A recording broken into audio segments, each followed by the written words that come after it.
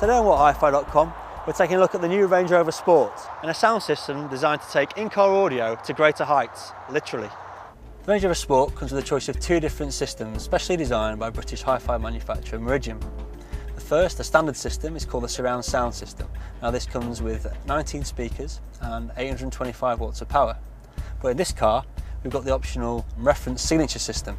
Now that comes with a power hike to 1700 watts, includes improved speaker materials, and also you get 4 additional channels, taking the total number of speakers up to 23. And it's where these speakers are located in the car that makes this system really interesting. You've got 2 in the roof at the front of the car, and you've got 2 in the roof at the rear.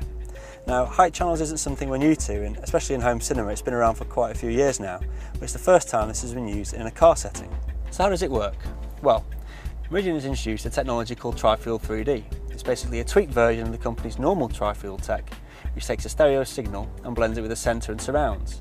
Obviously in this case, you need to take into account the addition of the new height channels.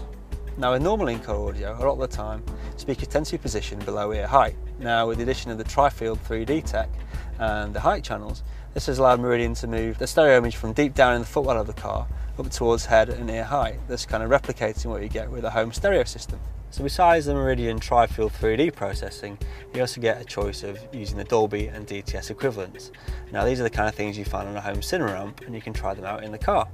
Now we've had an experiment between all three, and I think it's fair to say we'd definitely choose the Meridian option because that sounds more entertaining and just gives you a bit more of an enveloping sound. So in terms of general infotainment features in the car, the main things are the touch-sensitive display, complete with touch-sensitive controls. There's a CD/DVD player. There's also Bluetooth connectivity for streaming music. There's also a USB socket for plugging in and charging, say, an iPhone.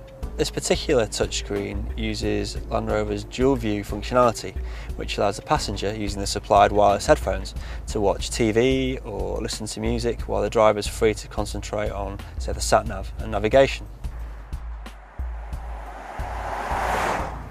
So now you're probably wondering, how does the system sound and whether maybe the height speakers are a bit of a gimmick. Now in our opinion, I don't think they are. It does bring something slightly different to the in-car experience. You feel slightly closer to the music, you feel slightly more involved and a bit more entertained. Yeah, maybe the system doesn't sound quite as exciting as we'd like, but it certainly brings a different dimension to listening in car, and we're really excited to see how this trend takes off in the future.